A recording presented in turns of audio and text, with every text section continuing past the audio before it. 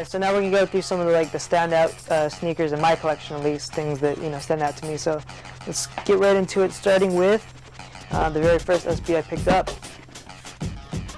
the De La Highs. I did get these around when they released. I got them online though, so I wasn't able to pick them up at a store for retail, but I paid $200 at the time, which now these things go for much more than that. So definitely a nice little come up price right there. Shoutouts to Jeff from Riff. These are not the OG, I still need them, so if anyone has the OG Black Cement 3s in like a 6 or 6.5, 7, let me know. But these are the first retro from the 90s, I want to say 91, 93, I'm actually not too sure. But that's them. Yeah, shoutouts to Jeff, man. They were actually just on display at Riff. They weren't even like really for sale, but he knew I wanted them, and they're my size, so he went ahead and passed them on to me. And they still have like the original paper on the inside, everything. So these things. Shout outs to Brooklyn Projects on these. These are the What the Dunks. And actually the way it's displayed, because each side is different, these are like my absolute favorite sides of each shoe. When these released, the day before, P-Rod wore them at like a movie release in Hollywood, and then the next day they just released. No one even knew anything about these things, and it was actually like the first week I was on ISS, and someone had posted that the Brooklyn Projects was going to release them at 5 in the afternoon. It was 4:30. I live like 40 minutes away from LA with traffic.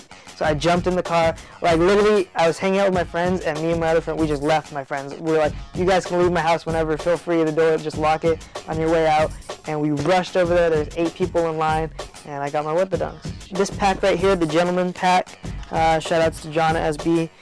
This pack was actually the pack where, from this point on, every month I'd go to the store and pick up new SBs. Like this was the, I guess, defining pack that really got me into the point where the mindset where I said I want to collect SBs.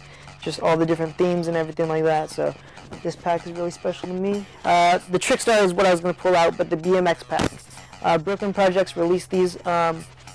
This pack like a month or so before everyone else got them, and it was once again shout outs to John, another one of the things that he worked on. And so it's crazy because that pack was actually my first SB video, so just all these like intertwined things are pretty cool.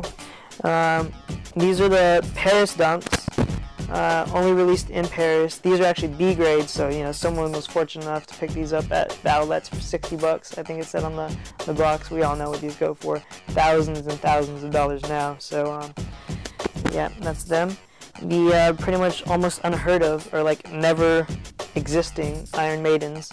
Anyone who knows the story behind these never released, and probably shouldn't have even been made, but they were made, and I was lucky enough to get my hands on them, and that clear swoosh is just crazy. Some Air Mags. They did the whole charity auction for Parkinson's disease, the Michael J. Fox Foundation, and these things are crazy. They're actually not charged right now, but if they were charged, you can push the little button on the inside, and all these light up and everything like that. So I already showed you one version of the Black Cement 3, but these are even crazier. These are the Oregon Pit Crew.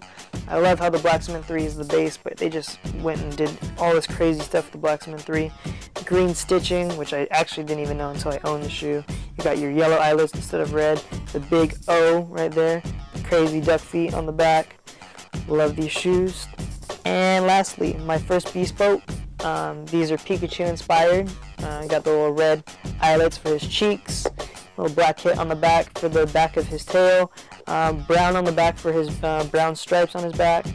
I added pink suede on the inside, and man, suede inside of shoes is extra comfortable. I think Nike should definitely do that. I also added the interior lining of a Nike sweater. Ooh, it's like putting socks on. These things are super comfortable, and I love the colorway. And yeah, so that's just some of my highlights, and thanks for watching.